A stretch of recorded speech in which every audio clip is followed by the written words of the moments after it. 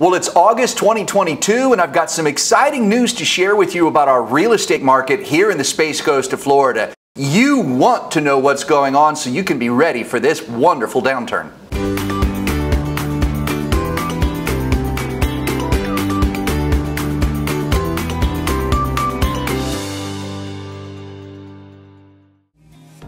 Well, welcome back to our real estate market update for August of 2022.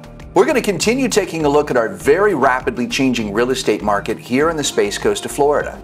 Now, if you've been following these videos, you see how important I feel our market statistics are because they tell us as real estate investors exactly what strategies we may or may not need to change. Now, what's got me most excited about this real estate market right now is we can see some rapid changes as we rapidly begin to return to a normal market. We've had a very strong seller's market for the last couple of years, and it seemed like it was just going on with no end in sight. But even 4 months ago, you could list a property on the market, you could price it a little bit high, you could get multiple offers and sell it even higher.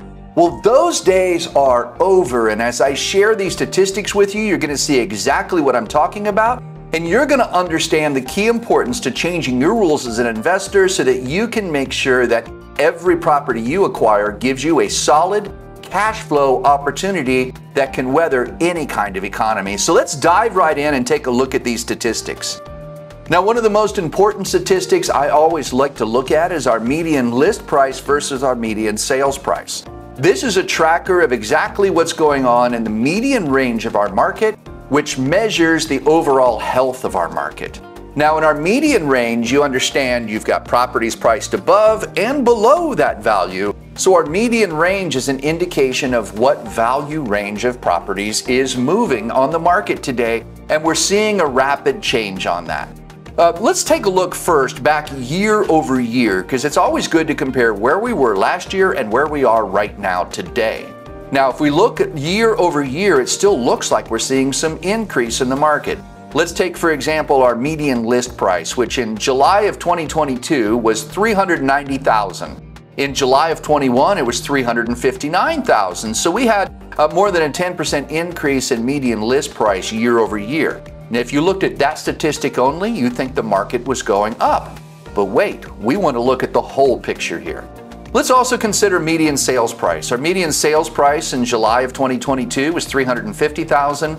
And a year ago, it was $299,000. So there's a 17% increase in our median sales price. Again, if that's all you looked at, you would start to think, well, our market's still going up. We're 10% over median list price of last year. We're 17% over median sales price. Those are indications of an uptrend in market. But we really need to look at what's happening in the market today. So to do that, let's compare our median list price in July as it was compared to June, just 30 short days ago. Now, in June of 2022, our median list price was $410,000. In July of 2022, it's $390,000. So we've seen a 5% decrease in median sales price, median list price, just in 30 days. That is a rapid turnaround. Now, by no means does that mean our market is crashing. No, it means we're returning to a normal market. It means you can no longer list a property here and get multiple offers and sell it for up here. What it means is you've got to list a property here and you've got to wait for the right buyer. You'll see an increase in days on market. You're also going to see some of the lower end properties that are still selling to investors, where the higher end properties are taking longer and longer to sell, and our listing price is often chasing the market in a downward trend. I will show you those statistics in just a minute. The important thing to note here is as our market changes, we'll be seeing an increase in inventory, and an increase in inventory means an increase in selections. That means properties you can choose from when you're looking to buy a property or an investment, which means you can now start to make some rules. This is the way it should be in a normal market, and I'm excited that we're returning back to that normal market. Let's take a quick look at this graph where I like to compare active listings in the red, new listings in the brown compared to sold listings. Now, if we focus in very clearly on the red and the black, red being the active listings and black being the sold listings, you can see active listings trending upward, sold listings trending downward. As that gap starts to open up, you'll see a dramatic increase in inventory. We've also seen several new listings coming on the market. We started an upward trend at the beginning of this year. It was higher in January, higher in February, higher in March, and it's been a little level off, but still maintaining a slight upward trend even through from March to today. Even though the brown line you see is starting to kind of level off, around 2,000 units, you can tell by the red line on how many active listings are out there that our market is rapidly changing. We're seeing more and more inventory come up. Now, a lot of the reason we're seeing this is the change in mortgage interest rates. Where you could get between 2 and 3% on a 30-year fixed, now you're between 5 and 6%. So our mortgage rates have just about doubled.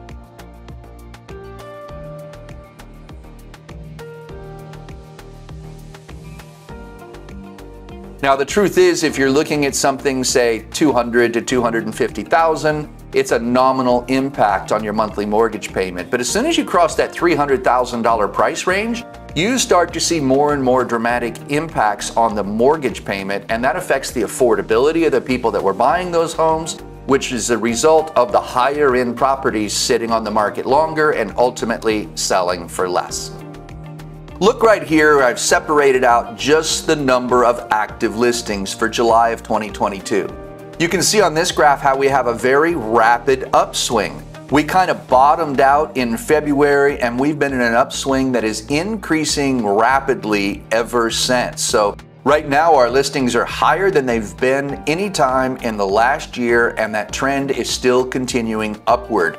That's exciting, people, because if you're looking to invest in property, that means now you've got more selections. That means sellers have fewer choices than buyers, and what that means as investors is we can start to write our own rules again, and that's going to be very important because you want to make sure you're buying a property that's going to give you solid, dependable cash flow. That's what real estate investment is all about. If we compare our number of listings to our sold listings again, we've got the big disparity that's developing between our red line, which is our active listings, and our black line, which is our sold listings. As that continues to develop, you'll see more and more of a return to a normal market.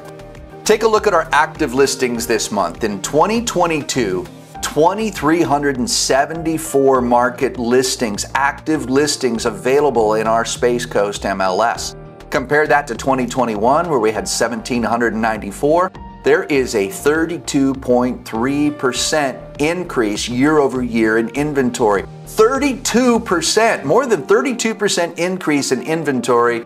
That means we've got choices again. The days of multiple offers, the days of overbidding, those days are over. No longer will you have to overpay for a piece of investment property.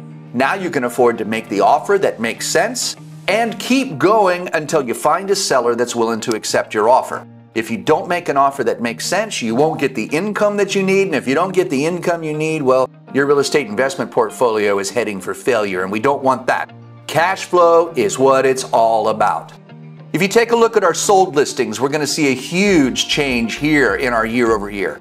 In July of 2022, 1,142 units actually sold and closed. Compare that to a year ago in July of 2021, 1,437 units closed.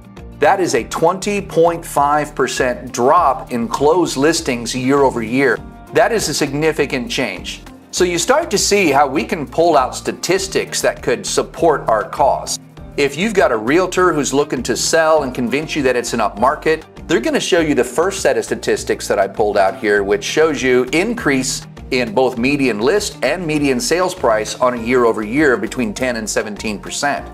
If you're looking at somebody like me who's saying you want cash flow and you want to make your offer make sense, I'm going to focus on the sold listings and a reduction in sold listings year over year of more than 20%. That's an indication of a changing market. You want to make sure you look at all the statistics. This is another key factor, and I love this graph, how we've got it singled out, where it shows sold price versus list price. Now, this is sorted to show what it sold for compared to original list ratio. And you can see how we began a downtrend in March. March is when our mortgage rates started to change dramatically. They went from between 2 and 3% to almost 6%. So they more than doubled within that 30-day period. You saw sales fall off. And even though our 30-year rate has dropped another point, we're back down around 5 or so again at the time we're shooting this video, you can see our sales have continued to trend downward. So now you've got sellers going, I want this, and buyers are going, nope, I won't give you more than this. And it's forcing sellers to make a change and drop their price to meet buyers' demands. That's the kind of market that we as real estate investors have been waiting for years. That's the kind of market that says that we as real estate investors can finally make affordable purchases on our investment properties. We don't have to overpay anymore. We'll never have to overbid again. Now we're starting to get a foothold in the market where we can make the rules again. I can't tell you how excited I am about this. I want a normal market. I'd even be more excited to be in a downturn market because that means I can make even more rules. But we're not quite there yet. We've got a ways to go before we shift to a buyer's market. But right now, returning to a normal market means the rules are starting to play again in your favor as an investor, and you want to watch that. Let's take a look at our current inventory.